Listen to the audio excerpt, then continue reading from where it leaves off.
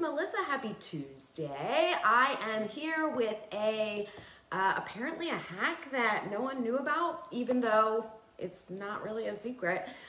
So I'm going to show you today how to use torch paste and not use your heat gun. Okay, so if you don't have a heat gun or you prefer not to use it because it takes too long, you can actually use your heat press to activate torch paste. Okay, so torch paste makes it appear that you have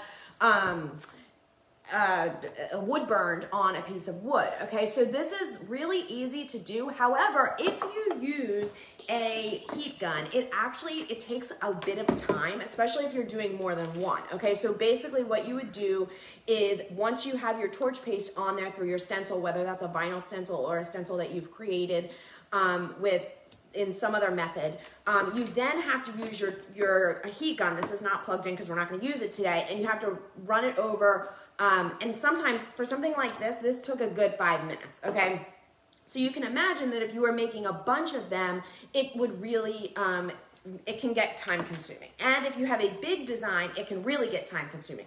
So you can use your heat press, and I didn't make this up. It literally says on the container, activate with, I mean, it is like a size 5 font. I don't even know. It says right here, heat gun recommended or a heat press, 400 degrees to use. Now, I didn't make it up, but apparently the other day when I posted this picture, people were like, heat press, what do you mean? So I guess we all want to know how to use a heat press. Okay, so what I'm going to do is I'm going to show you how this goes from start to finish. So I'm going to assume that you already have your stencil. I am using this stencil to make a couple of little wood ornaments. Okay, now just don't mind me, but this is how I get by on Silhouette School. You've probably seen this before.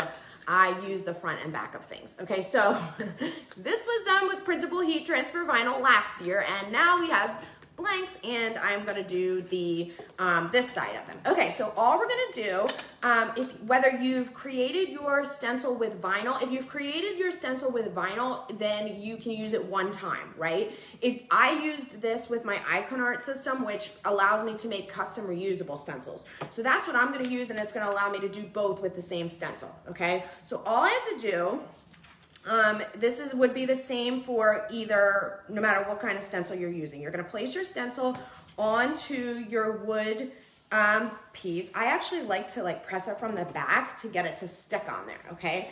And then you're going to take your torch paste, and you don't need a whole lot. You just scoop some out of there, okay?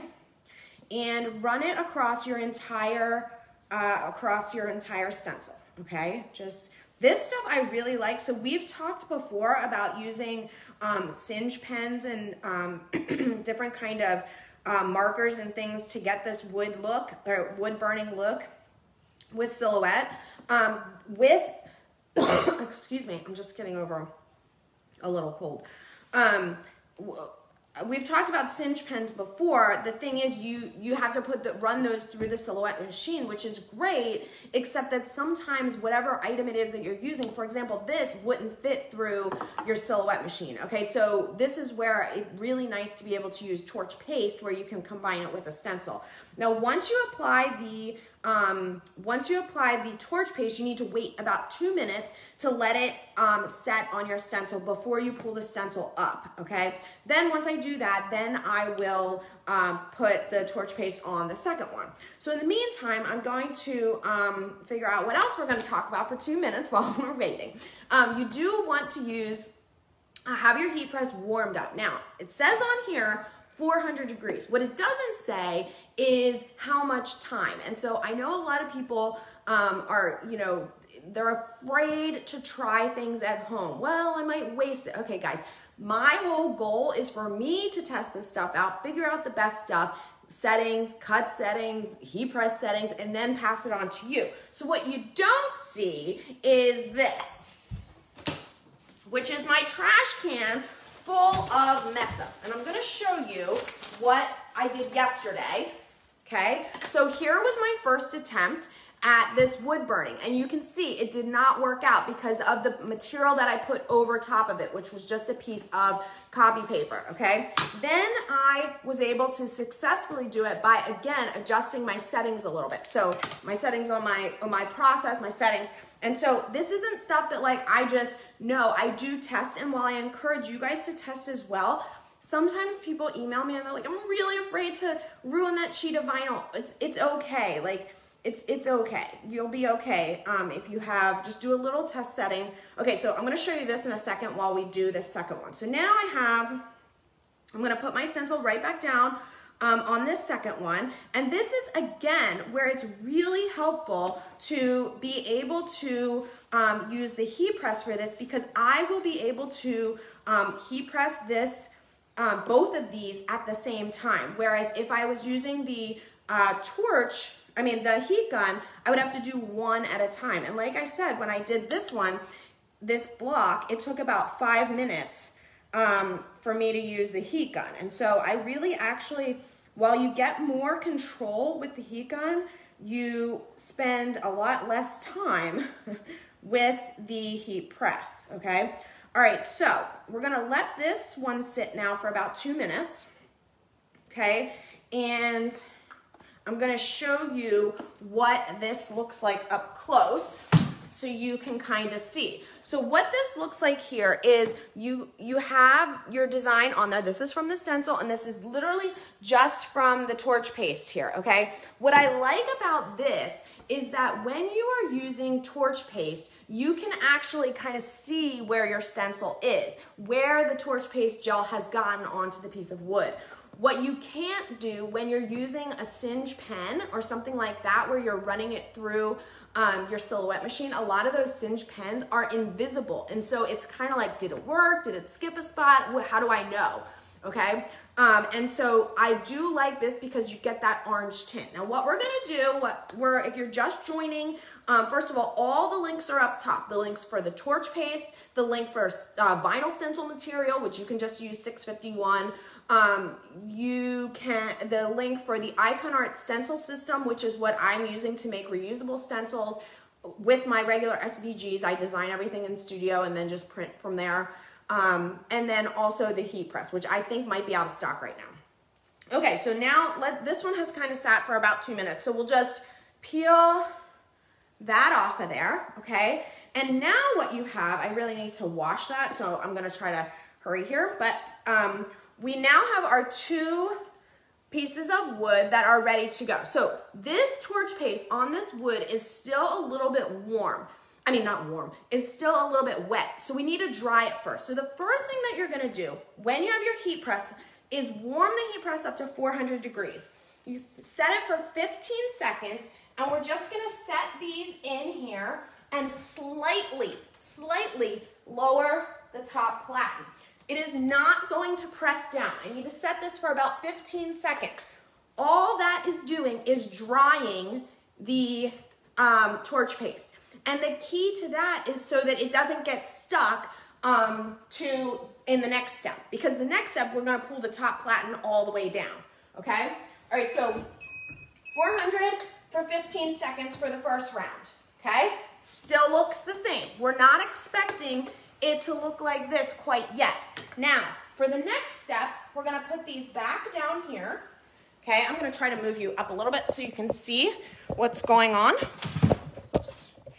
Okay, and now I'm gonna take a piece of butcher paper. Now what you can see on this piece of butcher paper is that I already have some markings. This is from yesterday, okay? And this is not unexpected. So what you need to do is make sure that you're rotating or moving your paper so that it's you're using in a different area. You do not want this going over top of the area of your new the wood that you're gonna burn here, okay? So I'm just gonna do mine like this, okay? And this time, I'm going to pull the top platen down for another 15 seconds, okay? So we did 15 seconds for the drying round. This is the part where I did all the testing, okay? So I don't know, you might find other methods, but this is what has worked for me to get this. Okay, 15 seconds. Now we're gonna check them, okay? You can see it's getting closer, okay? We're gonna do one more round for 15 seconds.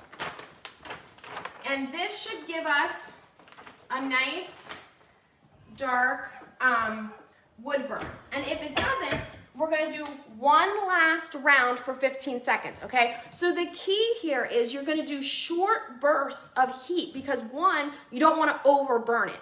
And two, you don't wanna burn the wood around it, okay?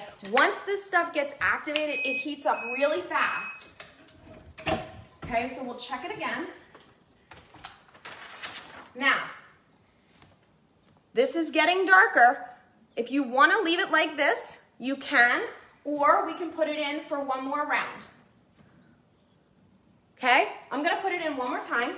Check your paper to make sure nothing's on there. This one, there's not really anything on there, so we're good here. Okay, and we're gonna do a final 15 seconds.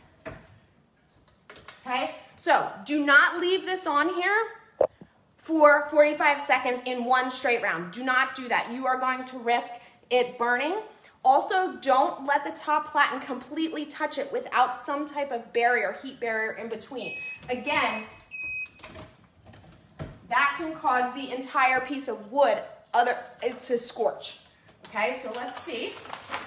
So now, first off, you can see I now have markings on my paper, so the next time I use this, I'm gonna either just trim it off or use a different area. And I have the wood, it has now burned. Now you can see they've done two different ways, but that's okay. Again, when you're using a heat gun, the same thing can happen, and if you want a darker area, you do it for longer. If you want a little bit less, you can do it for less. So these are three now that I used, same stencil. Okay, they all look a little bit different. If you wanted to put this one back in to make it a little bit darker, you could do that. If you've ever used a heat gun, you know how long that takes. So that's why this process is actually really nice. So let's watch what happens if I put it in for again. So if you were counting, we did the one drying, 3 15 seconds, and this is a final on one of them. 15 seconds. So that's a minute 15 max, where with the heat gun, you're looking 3 to 5 minutes for a small design like this, okay? And only one at a time as opposed to two. All right, so now, this is a really good example of what not to do, okay? I'm gonna show you here in a second. We got a darker burn, but what we also got is this shadowing over here. That is a result of this. So it's really, this is again why it's really important to make sure you're moving your paper so that you don't get that shadow, because it will transfer back to your piece of wood, okay? So you wanna get something that looks like this or like this, all right? See how nice these came out? Okay, all right, you guys, so all I was using here was torch paste, okay? Torch paste gel. I put a link to this up top. It's not super cheap. It's $17.50 for this little thing, but you probably saw if you've been watching the whole video how much I used. Just a very small amount, and you can, smear it across and then put it back. Any remainder can go back in here to use later. So just, this stuff is really, really nice. I don't know if you can get it on Amazon. I honestly didn't look, but I did link to it. I got you a 15% off coupon for that as well, along with links to the heat press, vinyl that you can use for a stencil. That would be a one-time stencil, or links to the Icon Art system where you can make your own custom reusable stencils. And you can see these are mesh. I don't know if you can see real close here, but what's holding all this together is a very, very fine mesh. And that's what you're actually pushing whether it's paint or torch paste or speedball for textiles, that's how these are being made, okay? All right, you guys, I hope you have a fabulous rest of your day. I'll see you soon.